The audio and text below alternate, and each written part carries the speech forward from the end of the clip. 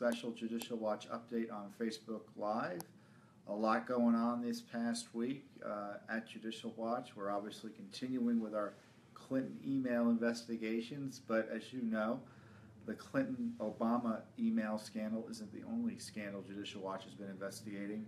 Just so you know, Judicial Watch is investigating everything, and we filed over 3,000 Freedom of Information Act requests and over 300 Freedom of Information Act lawsuits. And obviously, some of those were about Hillary Clinton's emails and still questions pending there, but also about the IRS. And so we have big news on the IRS this week, some immigration information to share with you on the rule of law and sanctuary policies in cities. That's another battle Judicial Watch has been fighting for years. And I'll talk a little bit about the issues with Donald Trump and some of his advisors that are in the news. I think I have some interesting insights for you to hear later.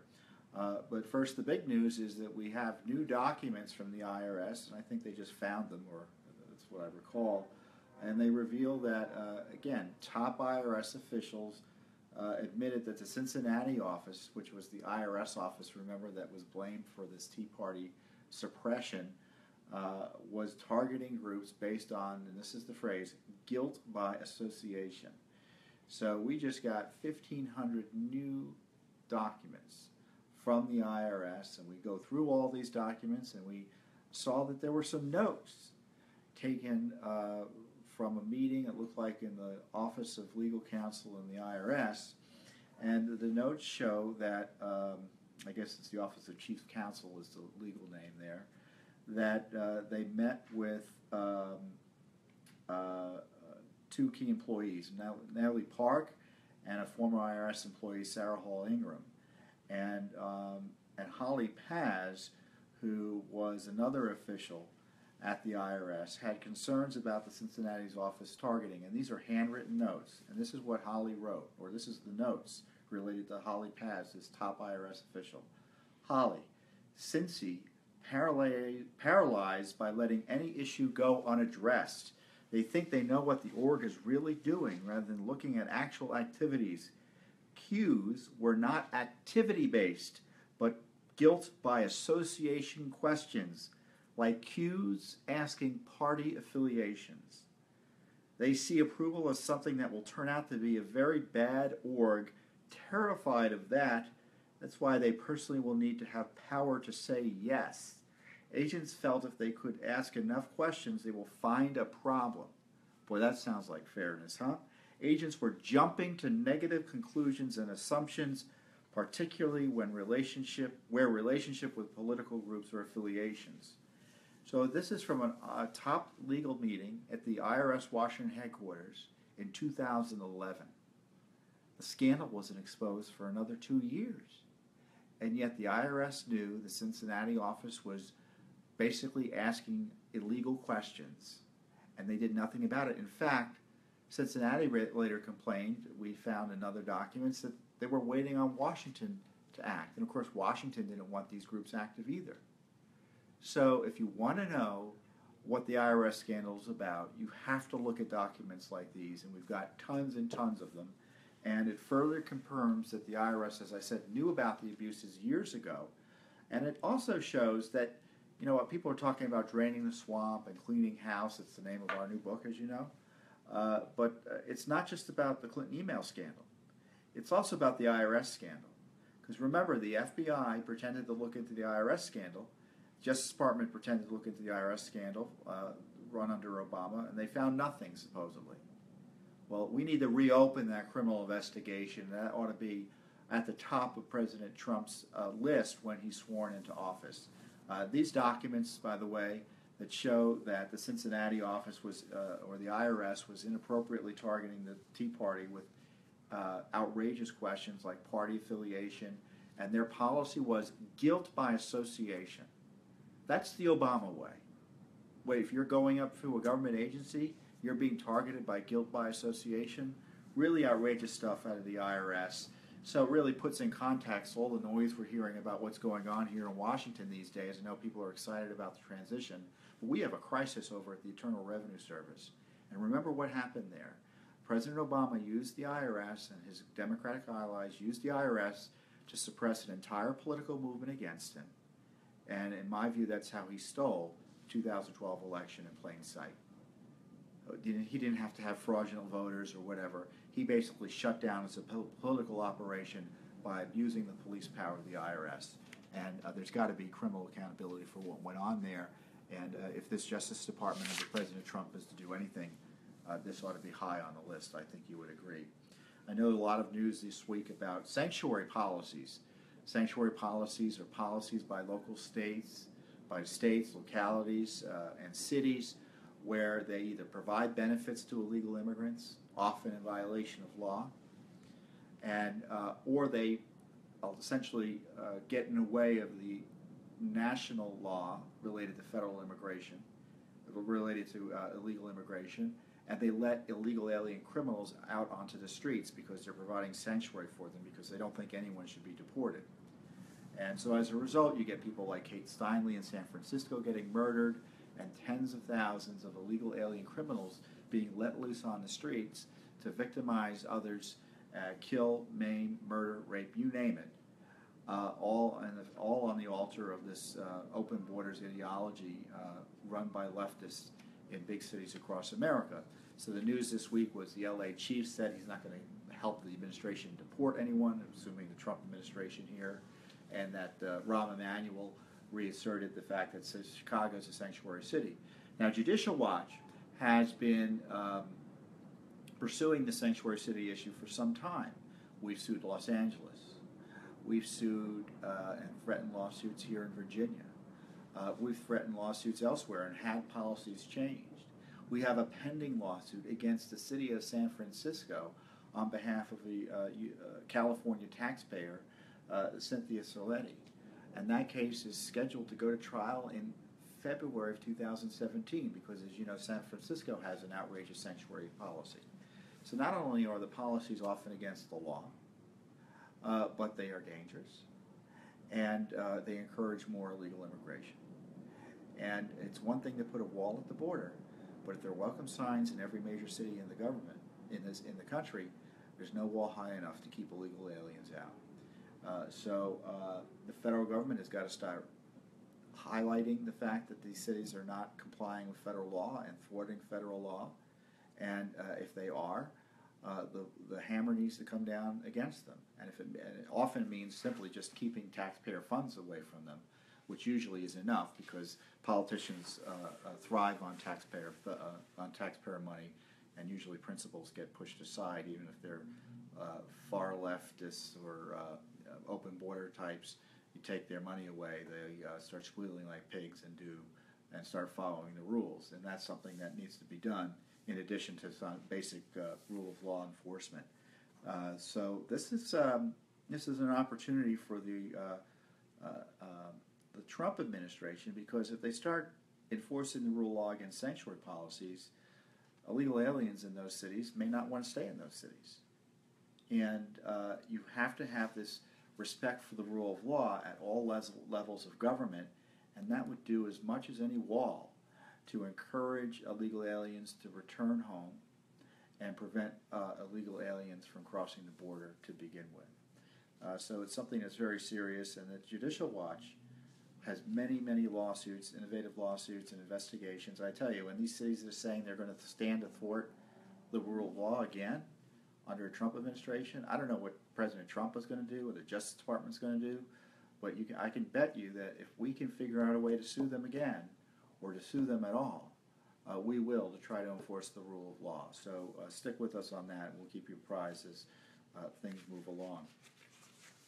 It's important to note, though, that the border and national security are inextricably linked. The terrorists have access to the border just the way a poor illegal alien from Mexico, Honduras, or Guatemala do. Let's not pretend that the terrorists are stupid and are ignoring the open door at our southern border. We've exposed that repeatedly. I was on Fox Business yesterday talking about this very issue. Judicial Watch has had Pulitzer Prize-worthy reporting highlighting the crisis caused by having ISIS having easy access to our border, We know that there is significant training going on down there in Mexico. The cartels bring the terrorists across the border. And I tell you, given the crisis we're facing with the national security issue on the border and the terrorist threat there, I don't know if we can wait for a wall. So it's something that you need to keep apprised of, because I fear there's going to be calamity unless we get a handle on this. And I know Mr. Trump is against illegal immigration, but the siren song of the establishment is going to be to move on and to let's just throw out the real criminals. Well, I got news for you. The border needs to be secure, and anyone who's here illegally, I can't imagine you can have a sane immigration policy that allows some lawbreakers to get away with it and others to be punished. So that's my view on it, and I hope those who work in the Trump administration actually start enforcing the rule of law, which would be the greatest immigration reform ever, which is actually start following the rules already on the books. We don't need to change them. We just need to start enforcing them.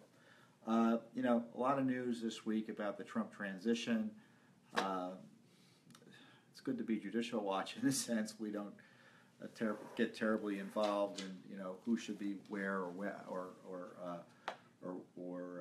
who should be recommended and things like that. Obviously, if someone terrible is put forward, we will oppose them and highlight the problems. There have been issues, for instance, about one of Trump's national security advisors who was purged, and this was, I think, was it Mr. Now his name is escaping me. Is it Rogers? Rogers, yeah. JB reminds me of my colleague. So former Congressman Rogers, he was terrible in Benghazi when he was over in Congress, and he had all sorts of conflicts of interest, and just the epitome and a product, and I'm sure he's a good guy otherwise, but it's just a product of the Washington way of doing things. And he's not the sort of person you would want in an administration that pretends to be reformist or purports to be reformist. So he was, quote, purged because of his failure to do the right thing on Benghazi. So that wasn't necessarily a bad thing. But also, Stephen Bannon, who is a Trump advisor, formerly of Breitbart, great guy. Now, you may not know this, but Judicial Watch and Bannon go a ways back. We worked with him on a film, and Bannon directed a film about Judicial Watch's activities and specifically corruption during the first part of the Obama administration. And it's a great film. It's called District of Corruption. If you haven't seen it, you should. It's available on Amazon. You can find it on our website as well. And so we work with Bannon quite a bit, as you might imagine, in getting this film put together. And Bannon is being smeared by the left and establishment Republicans without basis as being all sorts of terrible things. I found him to be a hard-charging, principled, reformist, didn't have a racist bone in his body. I never heard him speak ill of anyone based on race, sex, religion, anything like that. And so he's being smeared maliciously and viciously and without foundation. And, for what it's worth, he doesn't deserve it. And if you disagree with him on policy, that's one thing. But as typical of the left, they have to destroy you, and they have to suggest you're a bad person as opposed to that just disagree with you. And so I'd like to see more defenders of Bannon out there because this is just, it's really terrible to see this man who we know to be a good man being slimed this way. And if you want to know the way Bannon thinks, you should look at this film too. So it's an interesting perspective as to what you might expect from a Trump administration. But you can see why Bannon and Judicial Watch were good together, because he understood the crisis and the corruption Washington faced. And I hope that Steve, his good sense on this remains with him despite the attacks he's getting. But as I said about with the Trump White House and the Trump administration, we'll be there to sue them when they do bad. We'll provide support for them if they want to follow the rule of law, but if there's anything illegal or secretive in violation of the law, Judicial Watch is going to blow the whistle on it. But we've got to make sure the rule of law is upheld, And if this administration isn't willing to do the right thing or doesn't want to police itself even, we'll do it. And there's a lot to be done. A lot more Clinton email material coming up. We got a hearing later this month. We're not slowing down. I know there's arguments over whether she should be prosecuted, pardoned, or not. Get that out of your head in the sense that Judicial Watch is going to keep on investigating and keep on getting the information, and I think the rule of law will follow. So I think it's trust us to get to the bottom of it and to take the leadership role here, even as the Trump administration seems confused politically about what they want to do with the criminal gang that it was Hillary Clinton, President Obama, and her colleagues at the State Department, and her allies at the foundation and all the other Clinton cash fronts. So we're hard charging, keeping working, immigration, major IRS scandal stuff that needs to be pursued, and a great film with Stephen Bannon, whose name is in the news now. But it's a great film not only because it tells you a little bit about Bannon, but it also details Judicial Watch's great work, and it's one of the best documentaries you'll see on a lot of the scandals that deserve more coverage. And frankly, the Fast and Furious scandal, it's worth the purchase price alone just to watch the Fast and Furious section, because it's the best documentary I've seen that addresses Fast and Furious, and that's out there. And again, another scandal that President Trump needs to investigate as well. But that's another video, another Facebook Live meeting, and but we'll be back next week, so thanks for joining us and have a good week.